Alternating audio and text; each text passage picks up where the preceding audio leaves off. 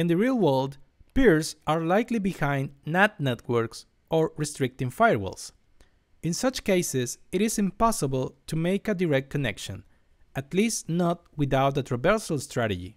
That's where the ICE framework and stun and turn servers enter. In WebRTC apps, you use the ICE framework to overcome these complexities.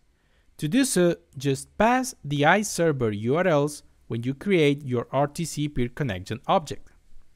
During signaling, the ICE framework will try to find the best path to connect peers and will choose the most efficient one. While this is happening, both peers will be sending those ICE candidates to the other peer. So this is the process. First, the ICE framework will try to make a connection using the host address obtained from a device operating system.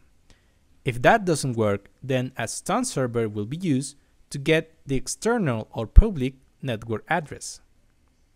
If still it's not possible to make a connection, then a turn server will be used to relay traffic.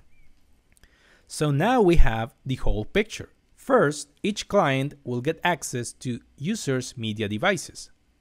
Then, an RTC peer connection is created and the signaling process begins. Such process consists of two concurrent tasks.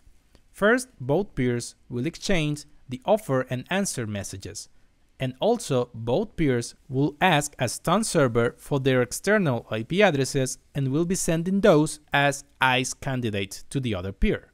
If for some reason such connection is not possible, then a turn server is used as a relay. And that's the whole picture of how WebRTC works. When you're ready, move to the next lesson.